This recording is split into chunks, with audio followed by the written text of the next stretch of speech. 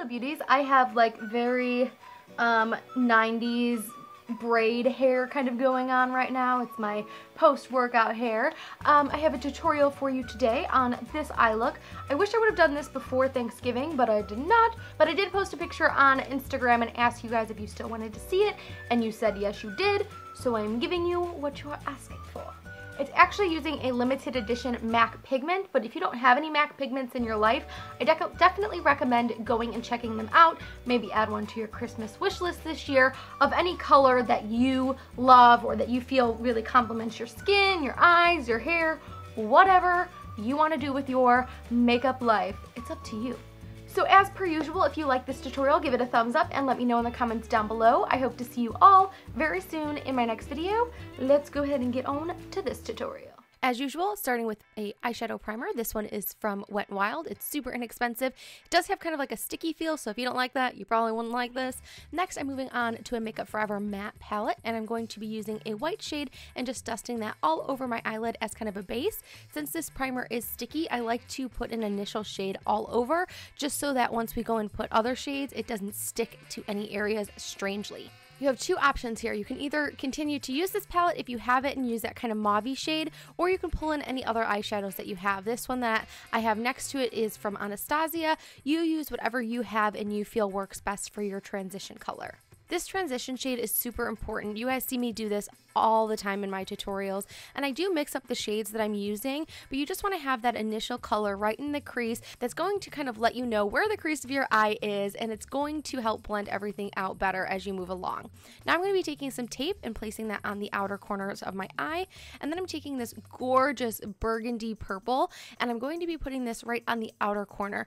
I don't always use tape with darker shades, especially if I haven't put my foundation on first, which I have not today, but I find that it helps me to really pack on the color without kind of being afraid, because I have that extra support system. So if you feel like you are afraid to play with darker colors like this super intense dark gray here, put some tape on the outer corner and just go for it. Just see how that kind of helps you maybe move past the fear of dark colors and embrace them and bring them into your eyeshadow looks. So, and as usual, we are building up intensity as we go along. You generally see that I start with a little bit of color and then go back in with my brush and pick up more, just because I like to see what works best for my pale skin.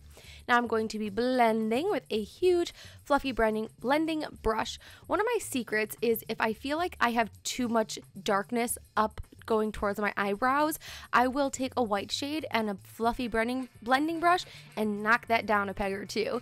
Now I'm going to be taking a matte black. As I said, we're starting with lighter shades and building up an intensity, and obviously once you get to that black, it's like boom, dark, intense eyeshadow. Now I am going to be using a MAC glitter. There are other options like pressed pigments. I'm going to be using both of these actually, because I feel like this glitter isn't completely opaque and I really need a base for it to kind of start with, so that that color ends up peeking through the glitter. This Makeup Forever pressed pigment is just gorgeous, works phenomenally on its own, especially if you use MAC Fix Plus.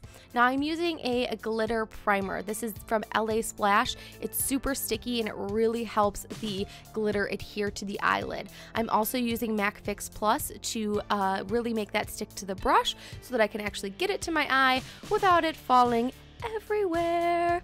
Glitter is fun and it looks gorgeous on the eye, but it is a pain to work with. Comment down below if you think that glitter is gorgeous, but it is really, really difficult to work with, because I feel that way too, guys. As you can see, I have like this blue piece underneath my eye. That's actually a post-it note, just a little suggestion if you're playing with glitter and you want to kind of somewhat prevent a little bit of fallout. There's always going to be fallout with glitter. That's just the nature of the texture.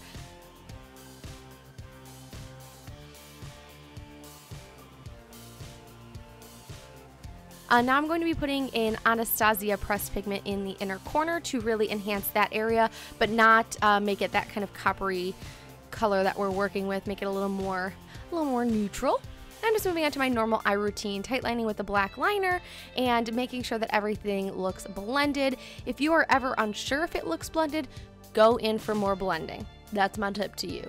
Now I'm not going to do any liquid liner here because I feel like the glitter is intense enough, and also if you try to put liquid liner over glitter, it tends to just kind of move it around and create more fallout. So did not do that, but I'm going in with my Too Faced Better Than Sex mascara and applying a few coats of mascara. Now I'm going to be going in with the CoverGirl that's really hard to say. CoverGirl Clump Crusher Mascara. Now to prime the skin, I'm going to be using my Josie Maran Argan Oil Priming Lotion stuff. Secret with this is less is more. I've used way too much of this on my skin and it ends up looking super bad, really cakey, and not glowy or moisturized at all. So less is more, and I highly recommend using a brush. Now I'm going to be using the Urban Decay All Nighter foundation. I think that's what this is called. I have the shade number 2, and as per usual, I am dotting that all over my skin. This is kind of my way that I like to apply foundation. You do you. However you feel your skin looks best, and however you feel your best, go ahead and apply your foundation like that. I'm going to blend this out with the Beauty Blender because it is quite heavy coverage. I have very dry skin, so whenever I use a foundation that is even slightly dry or super high coverage, I must use the Beauty Blender. This is my tool of life. I bring it with me everywhere. If I am in a situation where I have to do someone else's makeup or my own makeup and I don't have this, it makes me deeply sad. So therefore, you know, it is a #1 tool. It is a little bit yellow, and it looks a lot more yellow on camera. It did end up kind of toning down and end up working with my skin tone, but as you can see or not see on the camera, I am bringing that down onto my neck as well. Now for concealer, I'm using the NARS Creamy Radiant Concealer. Just made sure that I blended everything together so that there wasn't any wonkiness. Like I said, it does look much more orangey yellow on camera than it does in person. And then I'm using the Maybelline Fit Me Concealer to conceal all those little wonky bits that I have on my skin. I don't have any active pimples at the moment in this video, but I do have so much scarring. So much scarring, guys. I don't know. I think it might just be that I'm so pale that scars show up even more on my skin. If you have this similar issue, let me know in the comments down below. Let me know I'm not alone. Next, for some face framing, I am going to do my eyebrows. I was always the person that never did my eyebrows in high school, and I feel like brows weren't a super big thing when I was growing up because I grew up in the 90s, but I was in, high school in the 2000s, so I feel like the brows, for me, weren't talked about a whole lot. But a few years ago, I started filling them in, and it is seriously a life-changing adventure. When you first get them done and you see the color, it's terrifying, but at the same time you're like, wow, I look like a different person. And I feel like even when I have minimal makeup on and I do my eyebrows, I'm like, oh my goodness, I actually look like I have more shape to my face and it's not just a circle. So the product that I'm using here today is the Makeup Forever Precision Brow Pencil. I've talked about this in a favorites video, in an empties video, and a haul video. It is one of my favorite brow pencils. I highly recommend it. Link will be in the information bar. And then I'm going to set with the Anastasia Tinted Brow Gel in Caramel, which you have seen me use since the very start of my brow adventure. So I decided to try something a little different today, and I don't know if it worked all that well for me. I'm taking this MAC little palette that I have and using this, I'm gonna have to link it down below because I cannot remember the specific name of it, but it was a little too light for as dark as this foundation was. So I went in with my Pure Mineral powder and I dusted that all over my skin to hopefully blend all of my mix mash of colors together. But makeup is fun, it washes off, even if it doesn't look fantastically, beautifully perfect how you want it to look. It's not the end of the world, I promise you. Now I'm going to contour, and I'm using my new favorite Fiona Style contour palette. This is the Sheer Sculpting palette. I feel like I've had a lot of alliterations going on here today. So it is the Fiona Style Sheer Sculpting palette, and I'm using that to contour my skin. This palette is amazing, especially if you're Casper colored like this girl over here is. I am taking a small Elysium brush and just contouring my skin with these amazing powders. Next, I'm going to bronze up the skin with my Hourglass Ambient Lighting palette that I talked about in my recent favorites video and haul video. I really am getting some great use out of this palette. It is gorgeous, and I feel very luxurious when I use this product, and I love makeup items like that. I'm using a Real Techniques brush to blend everything out.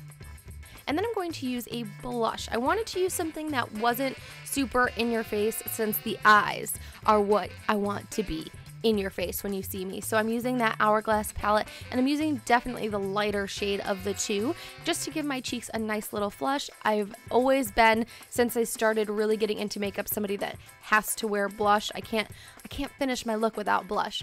Now I'm going to go into this Maybelline contouring palette that I got months and months ago, and this highlighting color is really fantastic. So I'm using that on my skin today.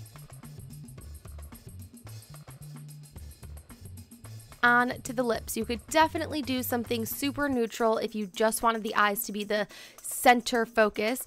However, I'm kind of obsessed with dark lips, and I feel like this combination really worked together. But again, if you're somebody who's more minimalistic, even if you're using glitter, definitely go for something nude, but I wanted to go for something red today. So I'm first starting with a lip liner. This is one of the new Makeup Forever lip liners, and I will have a swatch video up of all of the new ones very soon, but they actually just sent me some new ones, so I will also have a video up on those super soon as well.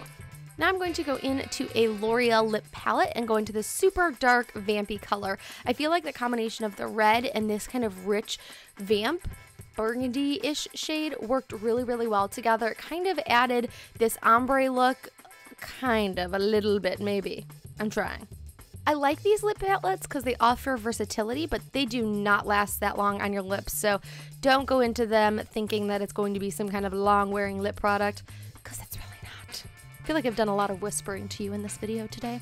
I'm going to enhance that color on my inner tear duct a little bit more because I really like that to pop, and then match everything that I did on the upper lid on my lower lash line. I normally do that when I have the tape on sometimes, but I just felt like doing everything and then making that kind of the final piece that wraps everything together today. Take your time with this part and use a brush that isn't too big or isn't too small, because this really is going to bring everything together and make the look super complete. I'm going to set my skin with some setting spray from Makeup Revolution, as well as a little bit of MAC Fix Plus. This is also going to really help to lock in that glitter as well. And that's the finished look. I did also put some mascara on my lower lashes, and I am super happy with the way this came out. Let me know in the comments down below if you are as well, and I hope to see you very soon in my next video. Bye guys! Mwah.